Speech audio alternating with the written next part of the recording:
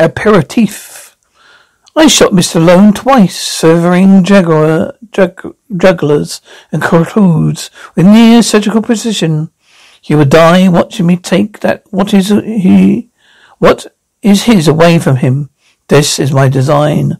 I shoot Mrs. Marlowe expertly through the neck. This is not a fatal wound. The bullet misses every artery. She is paralyzed before it leaves her body, which doesn't mean she can't feel pain. Just means she can't do anything about it. This is my design. This is DX Security. Who am I speaking with? I need the incident report for the home security company. This was recorded as a false alarm. There was a false alarm last week. He tapped their phone. Yeah, being tapped. He recorded Mrs. Malone's conversation. Security company. This is DDX Security. Who am I speaking with? Teresa Malone.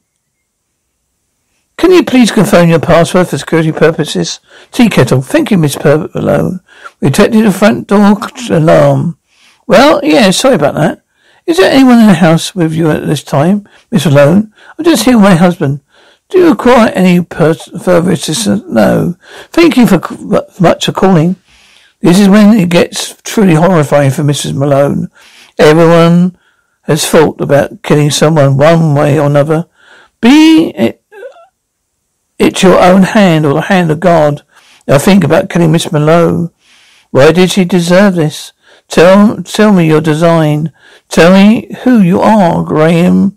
Special Agent Jack Crawford. I head the Behavioral Science Unit. We met, yes. We have a disagreement. We opened up the museum. I disagreed what you named it. The Evil Minds Research Museum. So it'll hand me, Jack. I see you hitched your horse to a teaching post. I understand it's difficult for you to be social. Well, I'm just not talking at them. I'm not listening to them. It's not social, I see. May I? Where are we? Feeling on the foot. Where do you fall on the spectrum? My horse is hitched to a post. They're close to the Asperger's and autistics, the narcissists and sociopaths. You can emphasize the narcissists and sociopaths. I can emphasize for anybody. If that's to do with personality disorder, then an active imagination. Oh, I can borrow your imagination. 8 girls abducted from 8 different Minnesota campuses, all in the last 8 months. I thought there were 7. There were. When did you take the 8th? About 3 minutes before I walked to a lecture hall. You're calling them abductions because they don't have any bodies. No bodies and parts of bodies. Nothing that comes out of bodies. Nothing. Then these girls weren't taken from where you think they were taken. Then where were they taken from? I don't know. Someplace else. They all of them abducted on Friday, so they wouldn't be reported missing until Monday. Now, whoever is traveling tracks, he needs the weekend to do it. 98 Nelson Nichols Street, Cloud Street on the Mississippi, disappeared on Friday. Was supposed to house sit for her parents over the weekend. Feed the cat. He never made it home. Yeah, 1 through 7 are dead, don't you think? He's not keeping them around. He's got himself a new one. So we focus on Elsie Nichols. They're all very male of America. There's a lot of white wind-chafed skin, same hair colour, same eye colour, roughly the same age, same height, same weight. So what is it about these girls? It's not about all these girls. It's just the one of them. He's like Willy Wonka. Every girl he takes is a candy bar. Hidden amongst all these candy bars is the one true intended victim, which we follow through on metaphor is our golden ticket. So he's warming up the golden ticket of just reliving whatever it is he did to her. A golden ticket wouldn't be his first taken. She wouldn't be the last. He would hide how special she was. I mean, I would.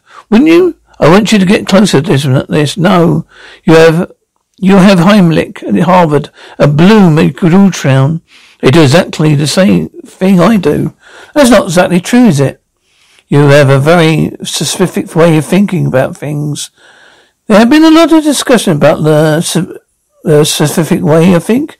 You take jumps. You make jumps. You cannot explain. No, there's evidence that explains. Then help me find some evidence. They may require me to be sociable. She couldn't have gone off by herself. She was a very inferior young woman. She didn't like living in a dorm. I can see how the pressure of school might have got onto her. She likes trains. Maybe she got on a train. She looks like all the other girls. Yes, she fits the profile. Could Elsie still be alive? We simply had to know the way of knowing. How's the cat? What? How about your cat? Elsie was supposed to feed it. Was the cat weird when he came home? Must have been hungry. It didn't eat all day. Weekend. I didn't notice. Could you give us a moment, please? He took her from here. She got on the train. She came home. She fed the cat. He took her. The Nicholas house is a crime scene. I will need ART immediately.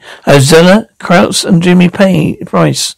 Yes, and a photographer. Why is it now a crime scene? Can I see your daughter's room? I get that, Mr. Nichols. Please put your hands in your pockets and avoid touching anything. Now you've been in and out in here all day. You can hold the cat. It's easier. Elsie. I need you to leave the room. When you're ready to talk, you talk. If you don't feel like it, you don't talk. We'll be downstairs. You let me know when you're ready for us to come in. Your Will Graham. You're not supposed to be in here. You wrote the standard monogram of time and death by insect activity. I found under the velvet in two of the wounds. Not real FBI. A special investigator. Never been to an FBI agent. A strict screening protocols. Standard defects in stability. You're unstable? Now you know you're not supposed to be in here. I found out there a velvet in two of the wounds. Like she was gorged. I'm looking for a velvet in the other wounds. I was intrigued. Held on. Excuse me. Look, deer and elk pin. They pray. Okay? They put all their weight on their antlers. Try and suffocate a victim. That's how they would kill like a fox or coyote. All right. Night. Elsie Nichols. The strangle suffocated. The ribs are broken. Ribs are broken, and the ventilator envelope enriched nutrients. It actually promotes healing. He may not put them on purpose. You think he was trying to heal her? He wanted to undo as much as she could, given that he had already killed her. He put her back where he found her. Maybe whatever he did to the others, he couldn't do it to her. Is this a golden ticket? No, this is an apology. Does anyone have any aspirin? Hello? Hey. Come on. Hey, come on. Hear me here. Hey. Wilson, is this everybody? Everybody is Wilson. That's right. You are not going, what are you doing in here? I enjoy the smell of unreal cake. Me too. We need to talk. Use the ladies' room. You respect my judgment, Will? Yes. Good, because we stand a better chance of catching this guy. Are you in the saddle? Yeah, I'm in the saddle. I'm confused about which direction I'm pointing. I don't know about this kind of psychopath. I never read about him. Don't even know if he is a psychopath. He's not insensitive. He's not shallow. You know something about him. Otherwise you wouldn't have said. This is an apology. What is it he apologizing for? He couldn't honor her. He feels bad. Well, feeling bad defeats the purpose of being a psychopath, isn't it? Yes, it does. Well, then what kind of crazy is he? He couldn't show her he loved her. So he put her corpse back where he found it. Whatever crazy that is. You think he loves these girls? He loves one of them. And yes, I think by association, he always has some form of love for them. There's no semen, there's no saliva. Elsie Nichols died a virgin. She stayed that way. That's not But that's not how he's loving them. He won't disrespect them that way. He doesn't want these girls to suffer. He kills them quietly, and he's thinking, will mercy, sensitive psychopath, risk getting caught as he could take Elsie.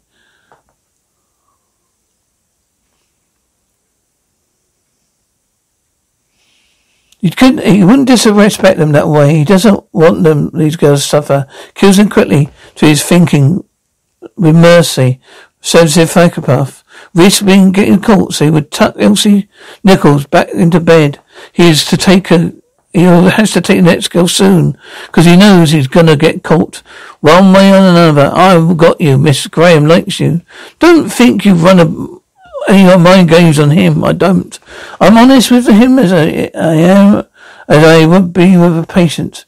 I have been observing him while you've been guest lecturing here in the company. Yes, I've never been in front of that room alone with Will. Why not? Because I want to be his friend. I am. It seems a shame not to take advantage academically speaking. You really asked me to study on him, Jack. I said no.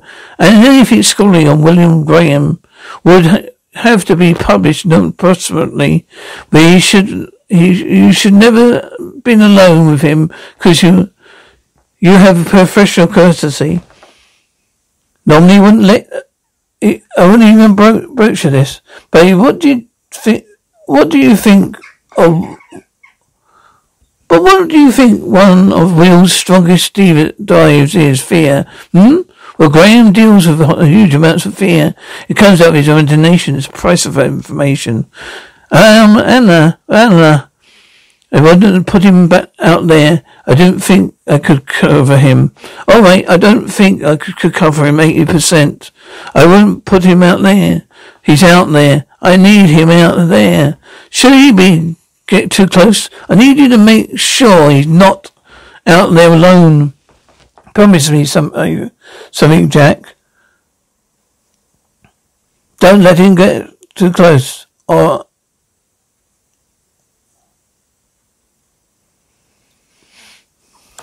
Will Graham deals with a huge amounts of fear. Comes with his imagination.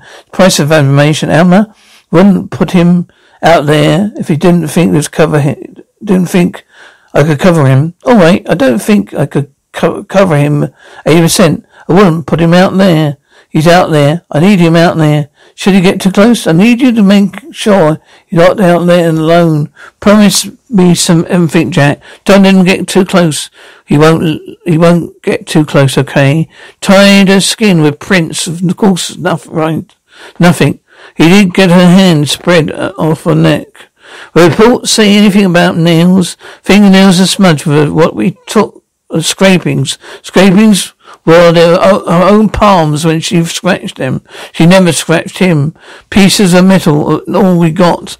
We should be looking at plumbers, steam filters, tool workers, other inquiries, and probably, but not conservative. Postmortem is no good. She has lots of piercings that look like they were caused by their antlers. I didn't say the deers were responsible for putting them there. She mounted on them like hooks. She may have been bled. Her liver was removed. See that? He took her out and then, yep, he put it back in. Yep. Huh? Why did he cut it out if he's just going to sew it back in again? There's something wrong about the meat. She has liver cancer. He's been eating them. Please, thank you. I hate being this narcotic.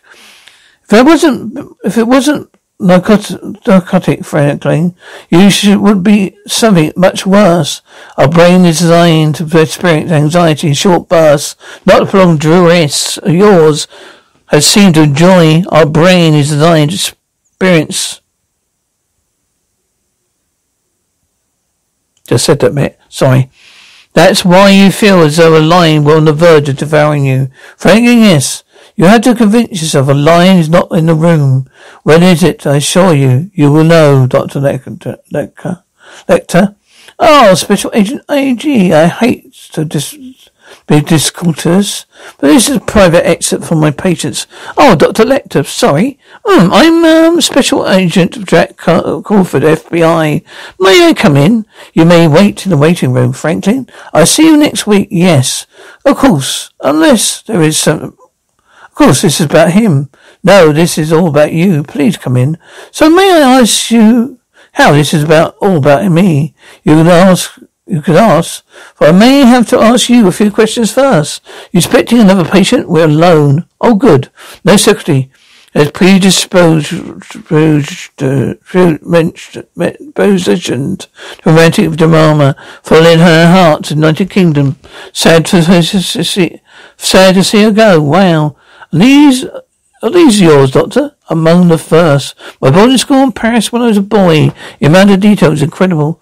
I learned very early a scalpel cuts better points than a pencil sharpener. Well, now I understand why your drawings earned you a censorship at John Hopkins. I begin to suspect you're investigating me, Agent Crawford. No, you are referred to me by Bloom, the psychological department, Georgetown. Most surgical departments are filled with personality deficits. Dr. Bloom would be the affection. Yes, she would. Well, she told me you were mentioned. Her junior residency at John Hopkins. Learned as much from her as she did from me. Yes, she did also show me your papers. Evolutionary origins of social exclusion. Yes, very interesting. Even for laymen, yeah.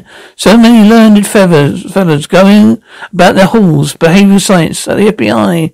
You consider yourself a lawman. I could do when I'm in your company, Doctor. I also need you to help me with psychological profile. Tell me then, how many confessions? 12 dozen. Okay, last time I checked. But none of them had any details until this morning. And then they all had details. Some genius in Delaware PD took a photograph of Elsie Buckle's body with his cell phone, shared it with his friends, and then Freddie Blownose posted it on TrittleCrime.com. Tasters, do you have any trouble with taste? My thoughts are often not tasty.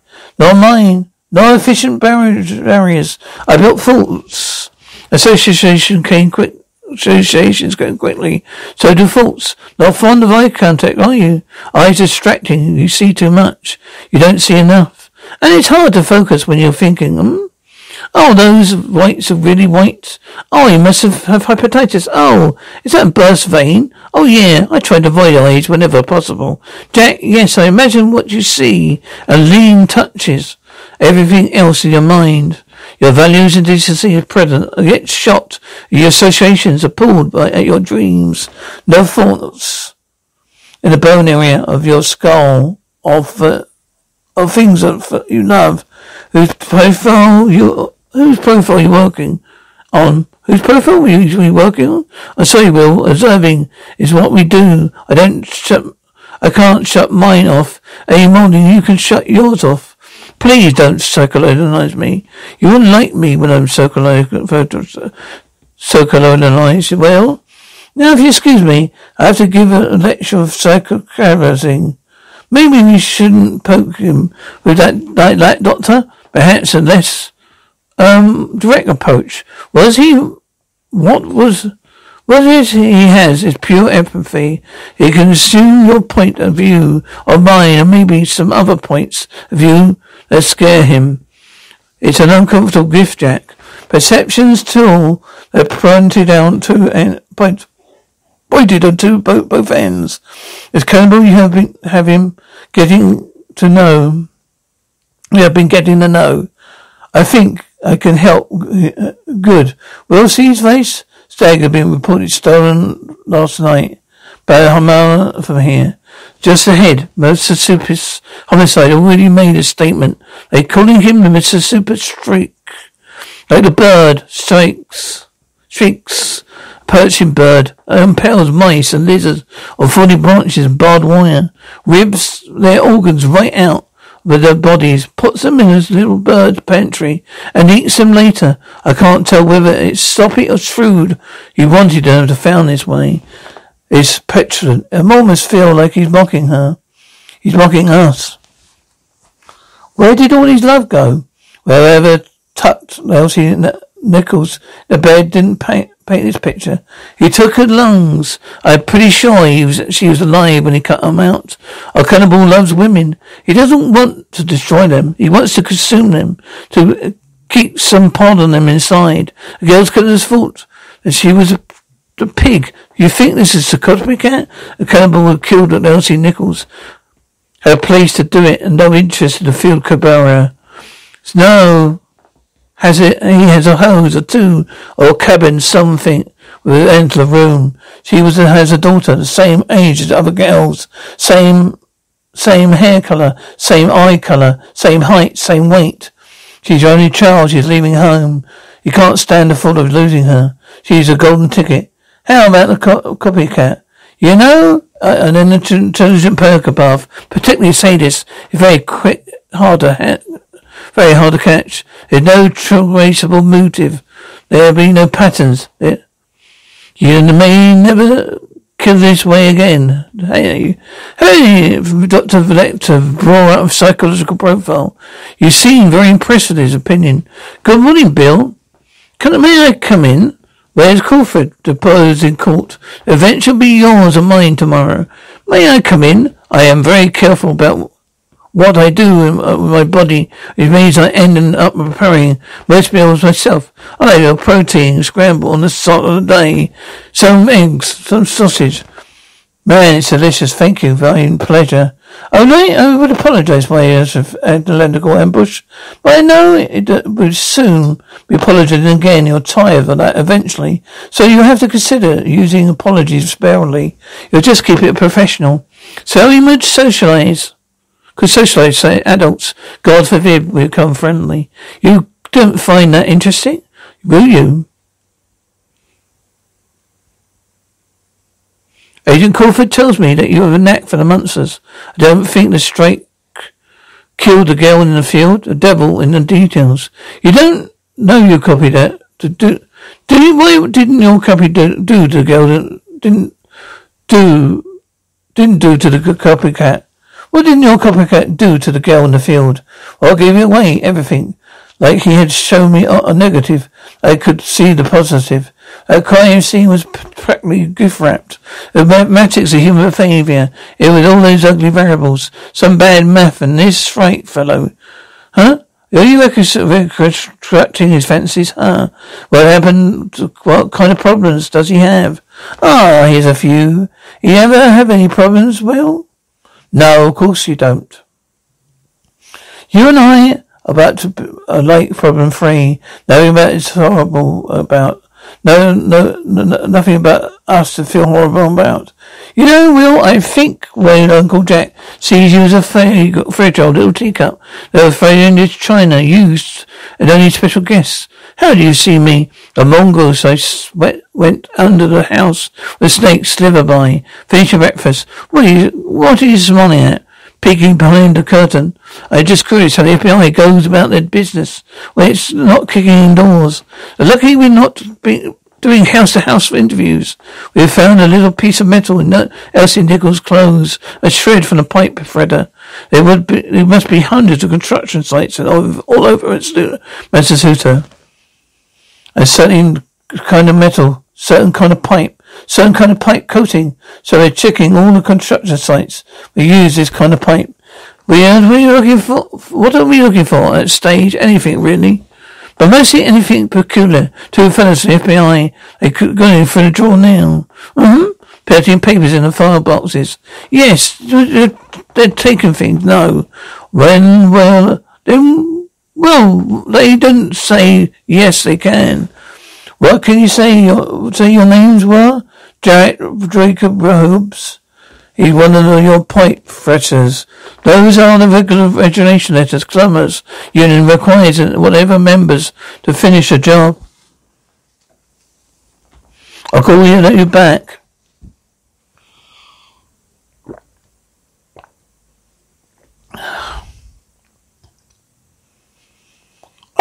Does Mr. Hobbs have a daughter? Right, must have. 18 or 19, wind-chafed. Plain but pretty. Do you have Auburn here? About this talk? Maybe, I don't know. Don't keep company with these people. What is it about Jacob Hobbs? You find so peculiar. He left a phone number, no address. Therefore, he's something to hide. The others all left their addresses. Do you have an address for Mr. Hobbs? I just got it. Call ID? Said it was hello, yeah? You don't know me. I suspect we never met. This is a courtesy call. Listen very carefully. Are you listening? Yes.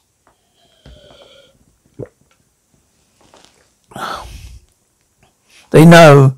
Jacob Hobbs. FBI, no. CC. No. Biting in lesser assaults and bar fights, child abuse, emergency room. Personnel may be very helpful that way if they have any if they have any memorial or memories of bites. No matter who was bitten. Oh, where's Graham? You said he wouldn't get too close.